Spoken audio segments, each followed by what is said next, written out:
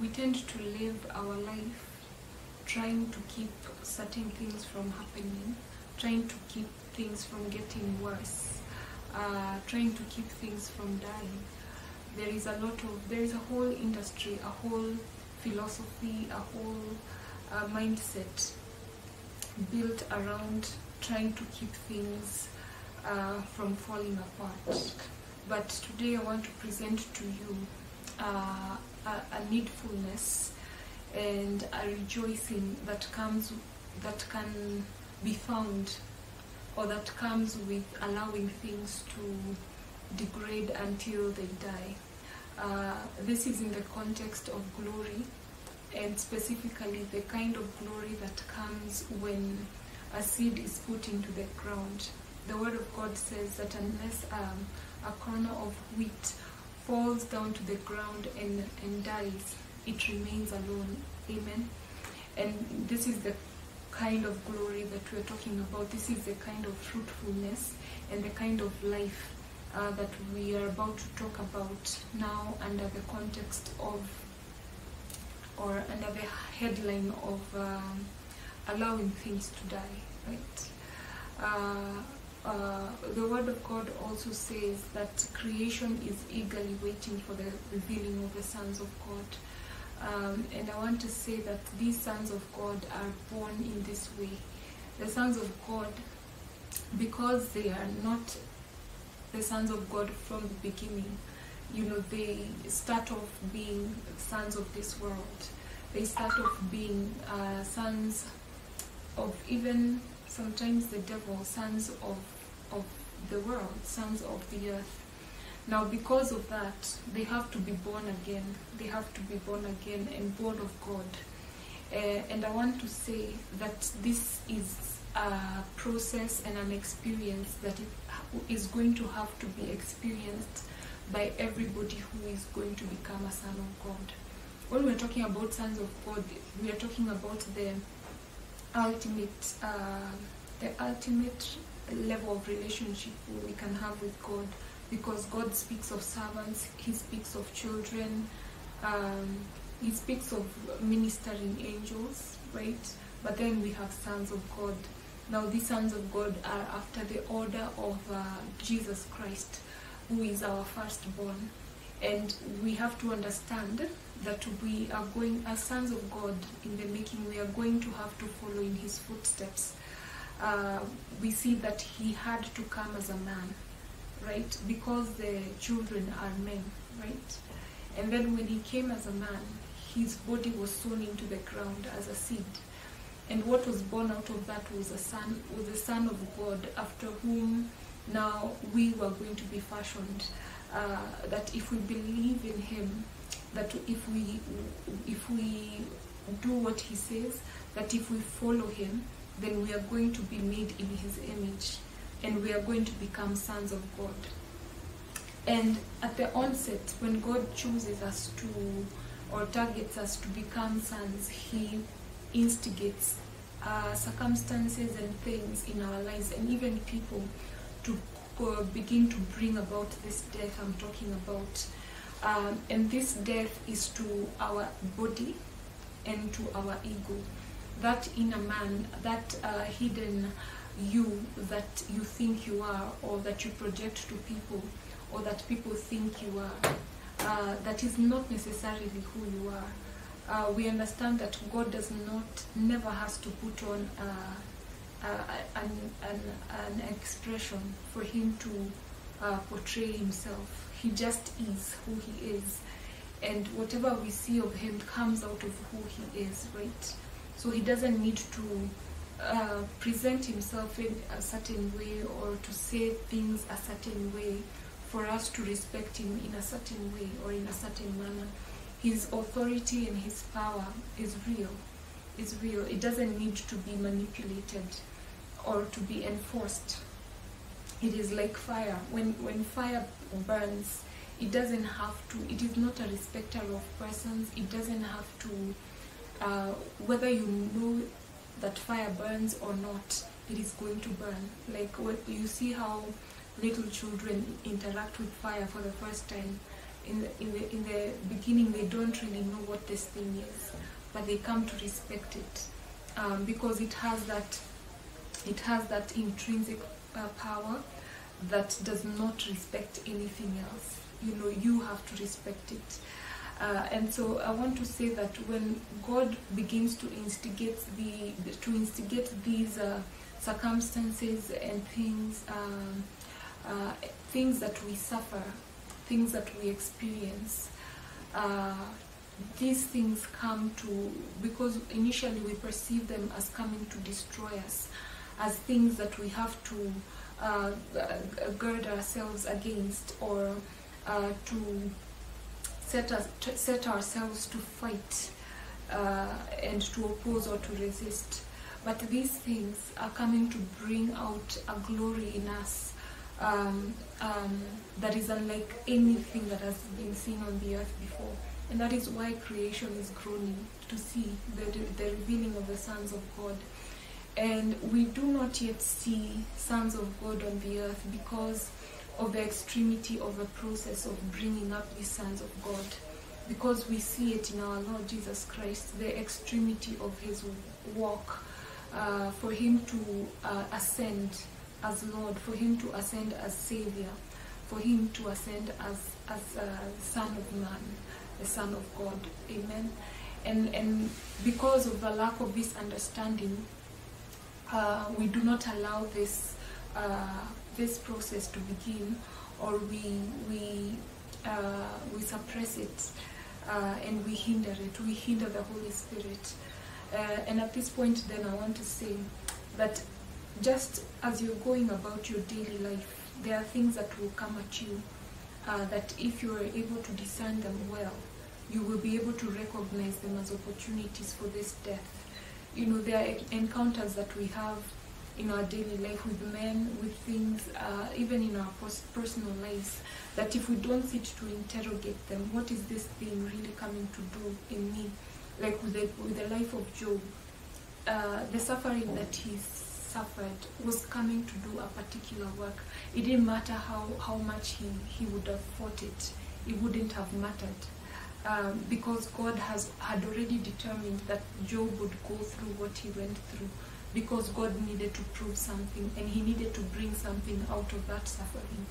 So when we are able to discern the things, to differentiate the things that we should resist and the things that we shouldn't, then we're beginning to tap into this death that I'm talking about, the process of this death.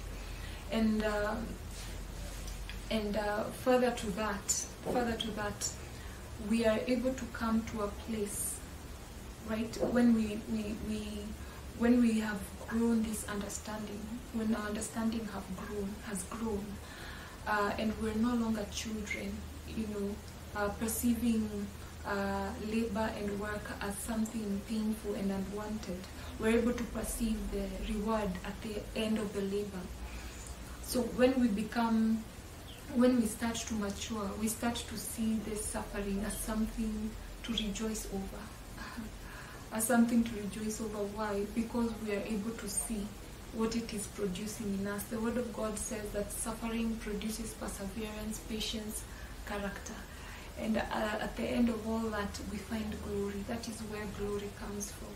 It comes from suffering, because the suffering produces a certain character, a certain image in us, if we allow it, if we suffer well. And after that development has happened, and we have qualified, then God glorifies us, because the Word of God says that those he calls, he is able to qualify, he is able to justify, and eventually he is able to glorify. So we are actually able to come to a point where we are able to rejoice when bad things are happening to us. Now let me break that down a bit in detail. When you suffer when you're suffering, when you're feeling pain, or when you're feeling angry, or your pride is provoked, now that is showing you your flesh, the part of you that is alive in the flesh. Now, when you have this understanding that the flesh will not inherit the kingdom of God, when you understand that there is no glory in the flesh, that there is only death, then you rejoice when something comes that is looking like as though it's trying to kill that pride, that is trying to challenge that thought that you have that is false. And I want to say at this point that when we allow our flesh to be put on the altar as a sacrifice, we are dead to our flesh in a way that puts to death fear, the fear of death. It's like a circle that when you die to your flesh, at the same time you rob death of its sting, because the sting of death, the power of death is in the fear of death. Once you're no longer afraid of death, then death has no power over you. So when you're going about your days, when these things again begin to happen, the things that used to provoke you before become as nothing, because you are dead to your body, to your flesh, to the ideas of who you are, or your title, or what you own. You are dead to those things. So when something comes that is trying to challenge that is trying to put you down in that area, you're not responding to that because you're dead in that area. And that is what God wants his sons to be like. He doesn't want his sons to have their authority and their power, their substance, their value and their worth in things, in titles, or in names. We have said that the authority of God is real. It doesn't matter whether you respect him or not. It doesn't matter whether you know him or not, like a little child. At the end of the day, the word of God says that every knee will bow and every tongue will confess that Jesus Christ is Lord. So that real authority comes about when we are separated from things, when we are made holy, when we don't have to, when we are not affirmed in our authority by things, created things, or by titles, by the way people look at us, by the way they treat us, by the way they respond to us. It doesn't matter what they call us, because we are who we are in Christ, and that power that we have in him is real. And that is why God instigates, through the Holy Spirit, instigates this process to put our ego to death. Because as long as that ego is alive, you cannot step into that real power that I'm talking about. You are a slave to what people say about you. You are a slave to what the things that are being said out in the world. You are bound to those things. You are not set free to be who you are in Christ. And so you see how this death is not something to run away from. When you are suffering in your flesh, in your body, you are lacking certain things that you ordinarily shouldn't lack. Like somebody might say, somebody in your shoes or somebody with your background should not lack certain things. Should have certain things, should look a certain way. So when we are being put to death in those areas, we are being brought to a place where our external presentation and expression, in a way, in the eyes of men, contradicts who we say we are or who we are. Like picture a king who is walking on foot. And I know what the Bible says about that, right? But I don't want to go into that. It's going to be too complex. Now picture a king who walks on foot. But remember your king when he came, the Lord Jesus Christ when he came. He was not riding horses. He was not living in palaces. But he was still as much a son of God as he is right now, seated at the right hand side of the Father.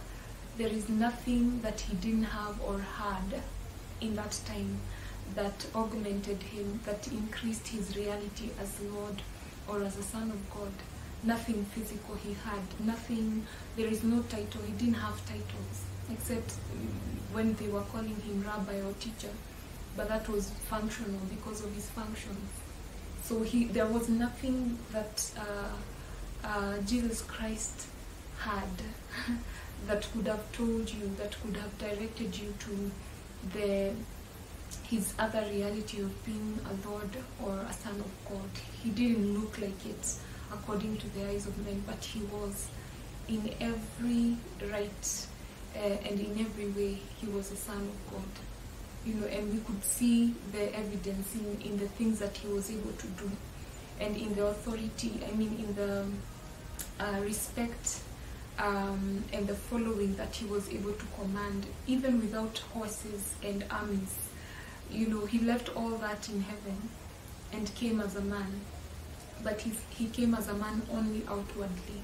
Inwardly, he was divine. He was in every way God. It was God in flesh. It was God in God made flesh, living among us. And so I want to tell you that this death, this threat, the shame and the embarrassments of the world, the way that the world perceives embarrassment and shame, those are not things to fear when you are walking or when you're on your way to become a son of God. When you're a son of God, or when you understand what a son of God is, those are not things to fear. Those are not things to cover up from or hide from, right? Because we are elevated in our spirit, not in our body. Our body, it is neither here nor there. You can have all the titles you men will give you. You can have all those bells and whistles. You have the car to go with it. You have the big car to go with it, the big house to go with it, and the title to go with it. But inside there is no substance. There is no real authority to put you in that position where you have occupied. So we welcome it. We welcome this suffering. We welcome this death that God is bringing our way, and we perceive it as being done in love, because now we have understanding, now we have knowledge. We are no longer children, right? So we stop complaining, we stop running, we stop hiding, we stop pointing fingers. We even go now further into rejoicing, into peace, into rest, because we know what the glory that is being revealed in us when we are suffering in this way. Amen.